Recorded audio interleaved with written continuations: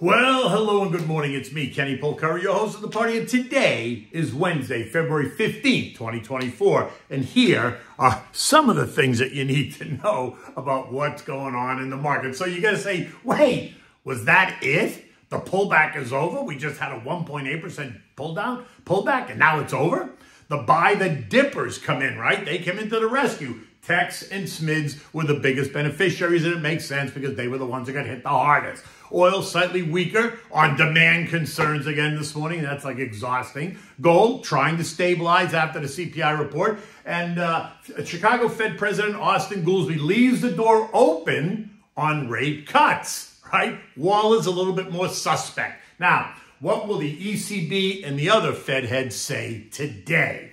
And what do we have at dinner tonight? Well, we're going to have the halibut with clams and leeks. It's really delicious. And mushrooms, it's really delicious. Okay, so look, stocks rallied on what I think is more of a dead cat bounce, right? Rather than signaling the end of any kind of a pullback or, dare I say, a correction. I mean, on Tuesday, the algos couldn't get out of the room fast enough after the CPI report, right? The pressure on stocks was immediate. The sellers ruled the day and the buyers were happy to step aside to buy stocks at slightly discounted prices. And I say slightly because what was it really? I mean, the NASDAQ had rallied nearly 30% in 3 months from November to February, on top of the 35% that it had rallied between January of 23 and October of 23, right? That's a 65% move.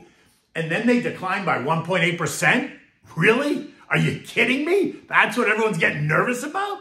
I mean, look, we've all lived it. Valuation soaring, any mention of anything AI sent the broader market up single digits while it sent anything tech up double digits, right? This on top of the better than expected economic data and cooling inflation and talk of a soft landing, strong jobs growth, historically low inflation, et cetera, et cetera, et cetera. So then we get this slight uptick in the latest CPI and the algos go into shock. And the markets get sprayed with waves of sell orders and stock falls as buyers take advantage of the fear. And then it's all good, just like that. The buy the dippers thought we had dipped enough, apparently, right? They came in and they scooped up some of these stocks and then causing stocks to then rally, right? There's no doubt about it. The Dow, the stocks rallied. The Dow was up 151 points or 4/10. The S&P up 47 points or 1%. The NASDAQ tacked on 209 points or 1.3%. The Russell added 47 points or 2.4%. What clearly the outperformer. And remember what I said to you yesterday morning. I said yesterday that it was the Russell and the transports that had gotten 2 black eyes versus just 1. They both lost 4% and 2.6% respectively on Tuesday, right? This versus the down 1.5% for the other indexes. So while we're going to see lots of bargain hunters, I would expect to see more of them in those sectors. But remember, yesterday's losses may not be one and done, so tread lightly. And that's exactly what we saw, right? Money moved into the SMIDs because they got really beaten up. The transports, on the other hand, only gained 38 points or 0.25%, which is a sign of weakness, while the equal weight S&P gained 62 points or 1 full percent. Bonds, which got clobbered on Tuesday, rebounded yesterday, right? Naturally, they did. The short end of the curve carrying the load. The TLT and TLH gaining 0.5% apiece. The 2-year fell by 9 basis points, so prices went up. End of day yielding at 4.57, while the 10-year yield also fell by 8 basis points to end the day yielding 4.25.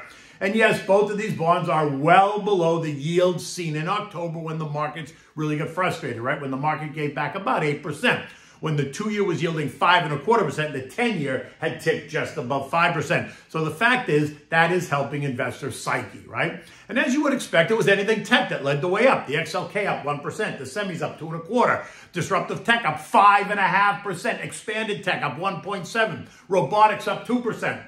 These were all the sectors that took it the hardest on Tuesday. I mean, it's almost a mirror image, right? Semis lost 2% on Tuesday, but they gained 2.25% yesterday. Disruptive tech lost 5.5% on Tuesday, but it gained it all back on Wednesday. The same with expanded tech, down 2% on Tuesday, and it was up 2% on Wednesday. Which means what really happened, other than all this chaos, right? Anyway, the only 2 sectors in the S&P that failed to move up yesterday were consumer staples, kind of boring, right? They were down 0.2, and energy down just 0.1%, right? All the other sectors ended the day higher, with many of them gaining back most of what they lost on Tuesday. But remember, when something falls by 2% on one day and it rallies by 2% the next, it's still not completely back to where it was, right? A $100 stock that falls 2% is now worth $98.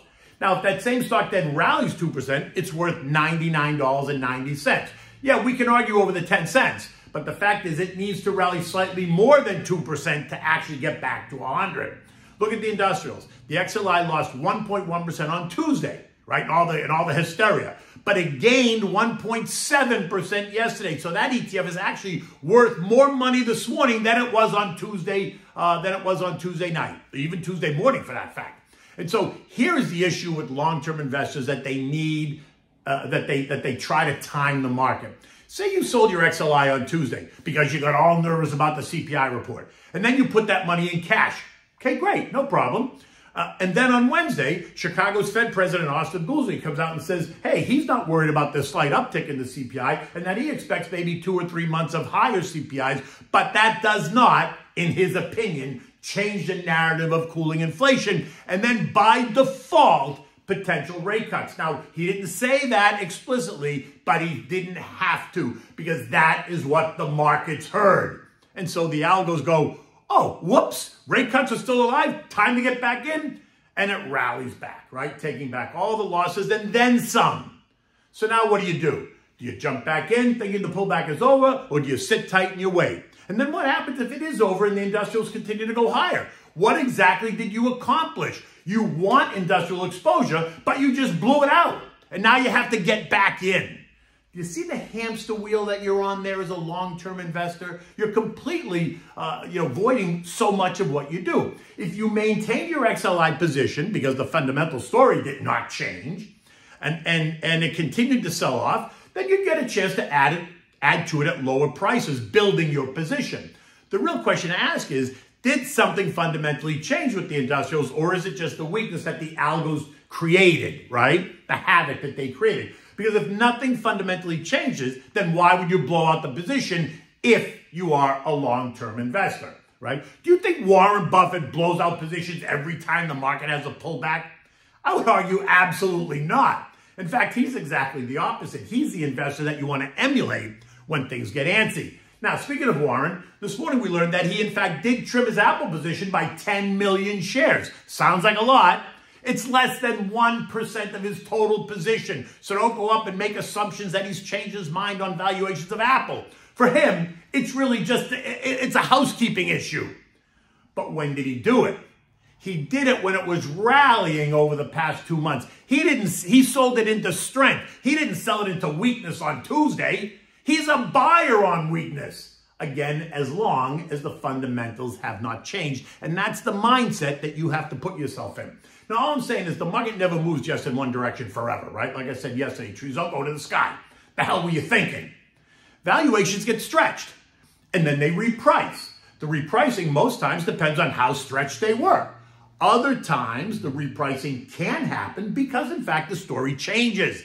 And as a long-term investor, you have to be able to know the difference. If you're a day trader or a more active trader, then none of that makes a difference to you anyway. You just want to buy them and sell them. So you want to hear the chaos and the havoc, right? You are looking for a reason to hit both the buy and the sell button because that's what you do. But as a long-term investor, that's not what we do. Now, this morning, US futures are up. Dow futures are up 60, S&P's up 7, the Nasdaq's ahead by 20, the Russell's up by 14. Not dramatic, but they are up. Right? There's more eco data due today that's going to give us additional clues on the state of the union. And the way futures are acting, they're not expecting anything traumatic or dramatic, right? We're going to get Empire Manufacturing, we're going to get retail sales, and then retail sales ex autos and gas. We're going to get Philly Fed business outlook. We're going to get initial jobless claims, continuing claims, industrial production, capacity utilization, and business inventories all due out between 8:30 and 10 o'clock. Tomorrow, though, is going to be the other key data point of the week, right? It includes the latest PPI report, which details inflation at the producer level. And after Tuesday's CPI, many are sitting on the edge of their seats. We're also going to get housing starts tomorrow, building permits, and the University of Michigan sentiment surveys, which a lot of people pay attention to. It's not anything that I ever really put a whole lot of credence in. Anyway, oil pulled back a bit yesterday on a U.S. crude inventory build. which was up more than expected. It rose by 12 million barrels versus the expected 2.6 million. And that's causing some angst because they're trying to tell us that the build speaks to waning demand. Are you kidding me? On the other hand, gasoline inventories fell by 3.7 million barrels, which was 2.5 million barrels more than the expected, right? Which suggests that demand is strong. So which is it? Is demand weak or is demand strong? And in the Mideast, both Kazakhstan and Iraq said they're reviewing their production to address any excess output above the OPEC limits, right? Now, OPEC meets again in March, where they're going to decide what to do going forward to curb supply and keep prices elevated, or at least try to keep prices elevated. Any sign that they're going to impose new quotas is going to send prices up, right? And any sign that they're likely to do nothing will likely then continue to put some pressure on prices, something that the Saudis don't want to see, right? They need oil to trade in the 80s in order for them to balance their budget. This morning, oil is trading at 76 bucks. It's down about 60 cents, leaving it resting right on the support trend line at 75.50. So 75.50 will be a level to watch. Gold, which got clobbered on Tuesday on the idea of no rate cuts, tested as low as $2,000, down some $40 from where it had been hanging out. This morning, it's up $3 at 2007 as it cautiously interprets comments made by Austin Goolsbee. Is the rate cut narrative really still alive? If so, gold traders will take it right back up. So watch what happens to get a sense of at least what the gold traders think is going to happen next in terms of Fed policy, monetary policy, and rates, right?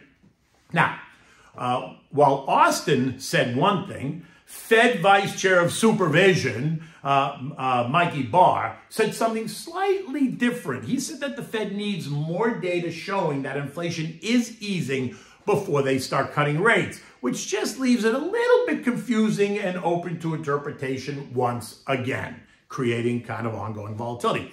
Today, we're going to hear from ECB President Christine Lagarde, ECB Chief Economist Philly Lane, Atlanta Fed President Rafi Bostic, Fed Governor Chrissy Waller. What will they all have to say about the U.S. and European rates and policy in those parts of the world and where it's going or where it's not going? Stocks in Europe this morning were mixed. UK and Spain were down. France, Germany, and Italy are all up. The UK is now in a technical recession, which is also word salad. Either they are in a recession or they are not. The UK economy contracted by 0.3% in the fourth quarter, and the third quarter was revised lower to negative 0.1%, which means that's 2 quarters of negative growth, which means they are in a recession, not a technical recession. Growth is negative for 2 quarters. That is the definition, period. Now, unless, of course, they're suggesting that the readings are not correct or that they're changing the long-held definition. In any event, markets are mixed and awaiting commentary over there by those 2 ECB voices. The S&P managed to close directly on 5,000. Not above it, not below it, but directly on 5,000, right? Making some investors think, the repricing is over, it's all good. I'm not sure that I'm buying that argument, but like I said, that's what makes buyers and sellers. A 1.8% pullback in the S&P on one day does not represent a pullback. Absolutely not. I'm still waiting for more of a shakeout so that I can put more money to work. Because remember, I didn't sell anything on Tuesday. In fact, I did add to a couple of names, but I'm waiting to really add to more, to a wider range of names with some cash that I have just sitting there waiting, which is sitting in a government money market fund making 5%. So it's not sitting there doing nothing. Anywhere between 5,000 and 5,050 still feels toppy to me at the moment. So I expect more backing and filling, right? So I expect the market to back off. Call me to discuss. I'm always happy to have that conversation with you. Okay. So now what are we having for dinner tonight? So we're going to have this halibut with mushrooms, leeks, and clams, right? It's really a delicious, it's easy to make and it's delicious. It sounds more complicated than it really is, but it does make you feel like you're at the beach and you can feel the sand between your toes, right? You'll enjoy this one.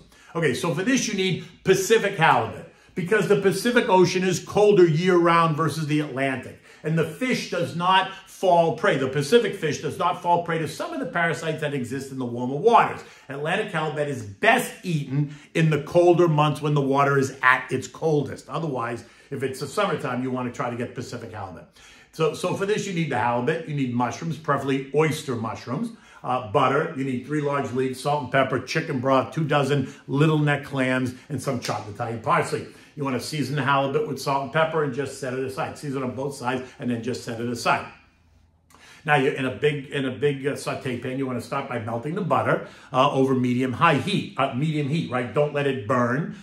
Once it's all melted, you're going to add the sliced oyster mushrooms, like 2 cups, and then you're going to add the sliced leeks. Trim the leeks, use only the white and the light green part of the stalk. Don't go all the way up. Discard the rest. Season it with salt and pepper, reduce the heat to medium-low, and cook it for about 10 minutes or until the leeks are nice and soft. Now add about 3 cups of chicken broth and then raise the heat to medium-high, right? Let it come to a boil. Now add the fish and the clams to the saute pan. Wait for it to reboil and then reduce the heat to low and then cover it. Cook it for about 6 or 7 minutes, making sure that all the clams have opened. If you still have some unopened clams, remove the fish and then the unopened clams and continue to cook for another 3 minutes or so to give the stubborn ones a little bit more time if they need it. If they don't open, just take them out. At this point, throw out any of the unopened clams, right? Now, serve this dish in a full-size bowl. Shallow is the best, right? But it's a bowl. Bathing it in the clams and the broth topped with the mushrooms and the leeks. Sprinkle it with some chopped Italian parsley at the very end, right before you serve it. And you can enjoy this with a crisp, chilled white wine. And you know me, my go-to favorite for a chilled white wine is Pinot Grigio Santa Margherita. In any event, it's another gorgeous day here in Florida. It's Thursday, so we got 2 trading days until the weekend. And then it's a long weekend. Don't forget, Monday is a holiday. But until tomorrow, take good care.